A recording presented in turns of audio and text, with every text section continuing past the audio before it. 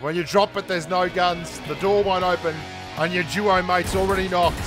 That's when I got your back, baby. Hold the beer, family.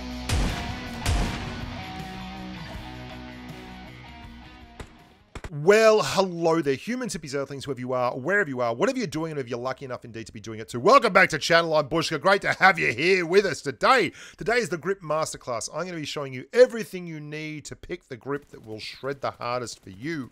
Now, I want to talk a little bit about my mate WackyJacky. He is, well, not my mate, I've never met the man, but I'm sure he's a wonderful human being. He basically spurred me to do this because for the longest time, I've been doing testing on the mobile client, and it differs from the PC client. And I wanted to check, and again with the grips, the differences between the mobile and the PC client are quite apparent to me. Now I'm going to show you a graph that has all the numbers on it, but I just want to talk a little bit about the testing. For the purposes of these tests, I used an M416 with just the grips on them. No lower rail, no other attachments, like no compensator, no stock or anything like that. I wanted to get a real feel for how the grips went. I also did a lot of single tap testing on the grips, and I'm going to give you an idea on what's the best to shred, but also what gives you the best bang for your buck in terms of single tap DMR grip as well. Now, I've included 5 sprays from each weapon, but in reality, I did buttloads more than that with each weapon, but these are representative, and I was pretty happy with the results overall as a baseline and a guideline. Nothing is perfect in this world, and I understand some of you will disagree, but that's cool. Like, don't go away unhappy. Just go away. I can't help that. These are the graphs, right? These are the graphs. These are representative of the bullets hitting the wall as I was testing. And don't think that didn't take an absolute buttload of time to find somewhere that was accurate every single time and gave me the best possible outcome. We're talking, this video took 5 or 6 times longer than a normal video. First, I want to talk about the laser sight. Now, the grips on PC and the grips on the mobile client right now are different. We don't get any patch notes, so it's very difficult to know when they change things. But as of right now, there are different results. The laser sight's biggest claim to fame is that it doesn't hurt your recoil pattern. Now, I've banged on ad nauseum about recoil and how it is far more important to control horizontal recoil when spraying than it is to control vertical recoil, because in reality it is very, very easy to just drag your thumb down and that helps with vertical recoil, but there's not a whole hell of a lot you can do when it's going left and right by large margins. And horizontal recoil control is what these grips for me are all about. If you want to use them for spraying, you want horizontal recoil control. If you want to use them for single tapping, there is a whole other conversation with that. That's where the thumb grip actually is okay in single tapping. It's about the 3rd best grip I found for single tapping a DMR. However, it is terrible in terms of doing anything to reduce the horizontal recoil on the gun, and only has ever so slightly an impact on the vertical recoil. What it does do well is ADS. If you want to ADS, aim down scope, aim down sight, very, very quickly, it seems for me to have about a 25% ADS bonus. The reason I'm a bit iffy on those numbers is you have to do it in video editing, and video editing can be affected by the frames, but it has the best ADS benefit of any of the guns, which is important in these kind of situations where you are basically zooming in. So if you can put a thumb grip with a red dot, then you've got a massive ADS bonus increase, and if that's what you're after, then you can really leverage that to be you know, a lot of value for you.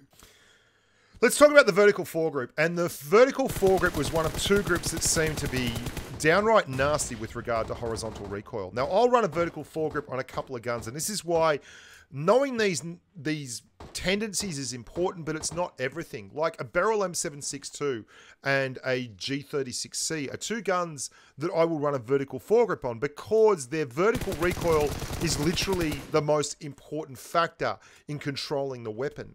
And particularly with the G36C, which already has so little horizontal recoil, running a half grip, which benefits horizontal recoil, is going to do very, very little for you, whereas a vertical foregrip will cut down on the only real recoil problem you have with that gun. And the Beryl is so wild, while it is such a good damage weapon, that controlling vertical recoil is just massively important. Even though with the Beryl you can run a half grip or something like that and still be successful. The vertical foregrip has no real benefits outside of the fact that it is absolutely the best in the game at decreasing the vertical recoil on your weapon. There are various vertical recoil issues, though. One of them is the recoil itself, which is as you're pressing the fire button, the gun's rising up. The other one is recoil recovery. And when you're in single tap mode, the vertical foregrip will give you a great lessening of that recoil rise, but it isn't the best for recoil recovery. Now, recoil recovery is a time after the guns rises that it takes to set back down and stop being affected by that recoil factor and return to its aim. And for that, you want to be running something like the light grip, which absolutely helps more with that recoil recovery. And I think the vertical foregrip and the light grip are the two grips you want to be using on your single tap DMRs, whereas they are grips you want to steer away from on the majority of your ARs.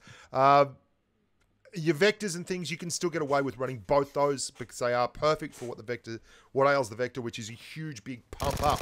Let's talk a little bit about the light grip. The light grip, like the vertical, was no friend of horizontal recoil. It just wasn't. And this is across more than just 5 sprays. So don't come yelling at me that it's the best grip in the game, because I just don't believe you. And this is like people that tell me that 5.56 ARs do all have different speeds and the armory can't be wrong. I've gone and tested it. You want to break the world, go and test it. I'm very happy for that to be the case. And if I'm wrong, I will, you know, come here and do a mea culpa, because I've been wrong before, baby, and I'll be wrong again, because I'm a trier, and God loves a trier.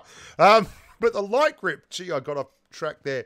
The light grip is excellent as a DMR, and it's excellent too if you want to run it as a pseudo DMR, like an M416 or an, you know, a Scar L or you know, whatever you want to run, an SKS, whatever. The single tapping, its recoil recovery is really great. So you can fire and it'll come back to rest a lot quicker than an SKS with a vertical foregrip will. However, it will still have more vertical recoil than an SKS will. What do I mean by recoil recovery? Watch a gun like the S12K there. It jumps right up and then you have to drag it back down. Because it stays up there. Its recoil recovery is terrible. The recoil recovery on the light grip is outstanding. It also has a really sneaky bonus to ADS speed, the light grip. So if you love that CQC and you're running a vector or something, it's a really nice grip, actually. I would run it over the vertical foregrip for a vector because of that ADS speed bonus. It came out to be about 10%. The ADS bonus on the thumb grip was about 25%. So it's not a thumb grip, but it is a bonus. It was 0.18 for the thumb grip and 0.22 for the light grip. Those numbers are obviously in hundredths of a second. Ta-da! Because we're nutting. This is the half grip. Hot diggity dog, the half grip. This is the one I've been advocating for freaking ever. It says on the box that it helps with reduced recoil and all that kind of thing, and it absolutely does do those things. Its horizontal recoil pattern is the best. You're the best you are, and no one's going to take that away from you because you are the best you are. It's the grip you want to use when you're spraying. It's the grip I always use when I'm spraying. It doesn't let you down in that respect.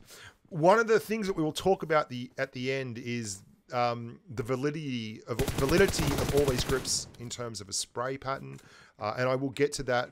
But before we do, we're going to have a chat about the angled foregrip. Now, the thing that you note here is that it is actually really good on the spray. And that's no surprise because that's what it's meant to do. It was horrible in terms of long-range single tapping on the DMR when I tested it. And it also had a very, very cheeky 18% bonus to ADS speed, which I had no idea about, which makes it a wonderful grip. If you want to run this and a red dot together, you're going to get a really big ADS bonus while still maintaining beautiful horizontal recoil. So I would rate this above the thumb grip in terms of, even for those who like ADS speed bonuses and want to max it out with the thumb grip, I would rate that above the thumb grip for those that want to spray and still have an ADS benefit, especially if you run it with that red dot. It's such a beauty. And I was really surprised by that. It came out at 0.20 a few times. I run multiple tests on these because they are affected by frames per second, okay? When you're down at like a frame every 60 times, so, you know, 60 frames a second, it becomes really, really important where you cut the film. So I found that to be very, very interesting. It was very, very nice in terms of spray pattern and very, very bad in terms of single shot DMR work. Now, I want to talk to you in a second about the overall outlook for the grips and how you should be using, or how the mindset you should kind of have with these, because it is not as simple as it sounds when I say this XYZ. And there's good reason for this. And this is why I do so many specific videos on guns. And if you haven't checked them, go check the 36C and all that kind of stuff. I've done big videos on these weapons because it's important to understand that these grips affect the way the gun works very, very differently depending on both your playstyle, the position you're in, the map you're on. So if we look at them, you can see that these spray patterns are across a full 30-round clip with no adjustments made by me. So you're going to get guns that perform very, very poorly horizontally already. And if you accentuate that by putting a grip that is really, really bad for horizontal recoil, you're going to suck. But there's certain guns like an M416, for instance. If you put a compensator, a tactical stock, a vertical foregrip on it, it's going to be fine because the gun handling is so good to start with that it doesn't matter what you do to it, you can't really stuff it up. But for that, there is still a best practice result. And for me, that's always going to be the half grip for spraying. WackyJacky did a thing in his video where he measured the distance between the first shot and the second shot. And you can see at the base of all these, there is a distance between the first cluster of rounds, which is the initial hit, and then the next where the weapon jumps up. That's where the first instance of recoil occurs. However, there's not a huge difference between them. There isn't enough to certainly make it a worthwhile topic on a video like it is on the PC client. And I have a sneaking suspicion that the guys at PUBG Mobile, the balance guys, have dumbed it down a little bit because let's be honest, controlling it on a touchscreen with your thumb is more difficult than it is using an entire hand to adjust recoil with a mouse on the PC client. Like you literally have your whole right or left hand to adjust your recoil. So I think they kind of made it a little bit easier. I will point out one thing, however, here. If you look at the first 6 or 7 shots in the recoil tree, they are all very, very close. And that's this area here. That is the first 6 or 7 rounds, sometimes even a round or 2 more if you're being cheeky. And that's because the initial spray patterns are very similar, or they haven't yet diverged.